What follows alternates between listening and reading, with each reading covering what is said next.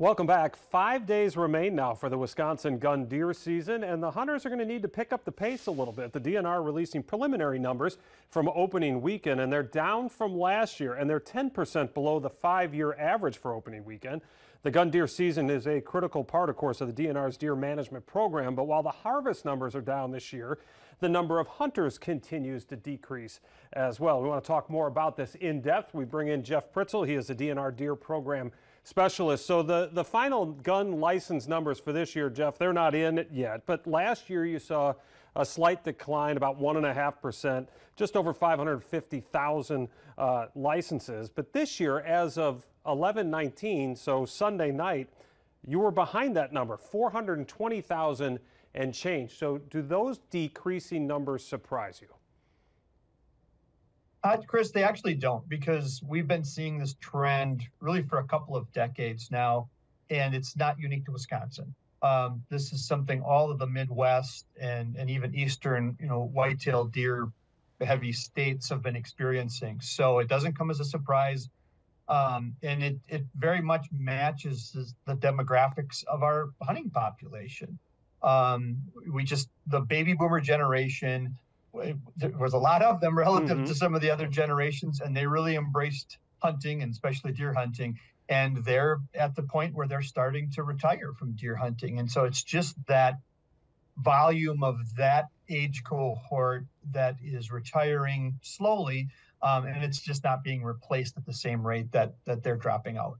I know you said this is a trend that's continued for a while, but is it a little bit surprising because the nature of hunting is tradition, right? And handed down from family to family, but somewhere that apparently is getting lost because that younger demographic is not filling in the gap.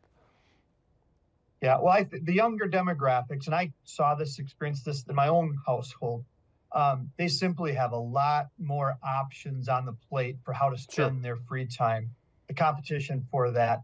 And there was a time, when I was youngster, that the things that hunting offered, the pursuits of whether it was on one end of the spectrum, the peace and tranquility and beauty of the natural world and the calmness that comes with that, or the adrenaline rush that comes from the excitement of seeing a deer or whatever you're after.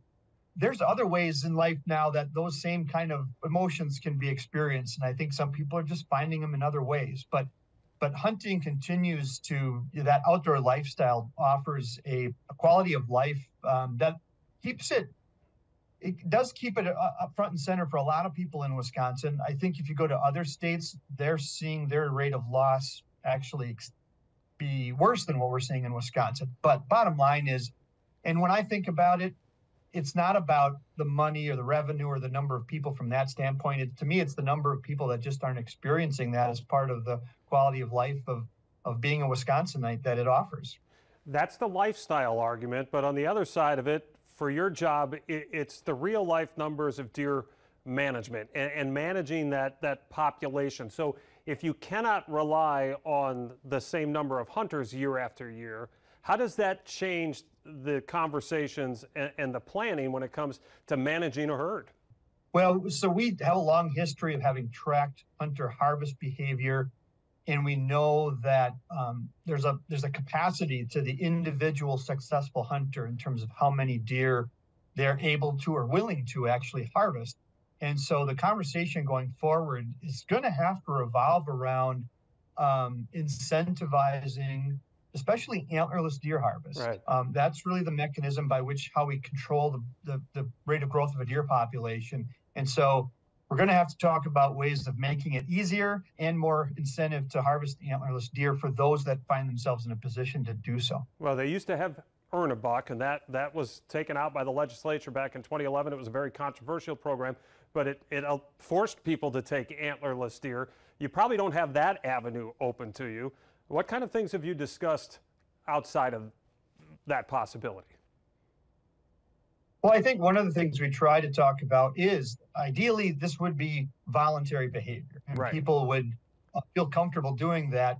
And one of the main conversations I think we have been having, but we need to step up even more, is for those hunters, and this isn't every hunter, there's the whole spectrum of some hunters unfortunately find themselves in a situation where it's not that easy for them to get a deer, but there's a bunch of hunters that know they have access to the deer, probably more deer than they really want to. But that's where we really need to make the management decision. And those hunters need to find an easier way, essentially, to harvest more deer and share in that bounty. And so thinking about their role in the community to help from a food security standpoint, right. the mechanisms of harvesting and sharing venison in the community outside of their immediate family is probably part of that mechanism to get the average hunter that shoots a deer and maybe a second deer, but that's it, to maybe shoot one additional deer for the purpose of sharing with others in the community. That would be the best path forward that I could see. That's a great message, certainly this week with Thanksgiving. Jeff, thanks for the time. Here's to a safe and successful rest of the hunting season. We hope you have a happy Thanksgiving. Yeah, thanks, Chris. You too.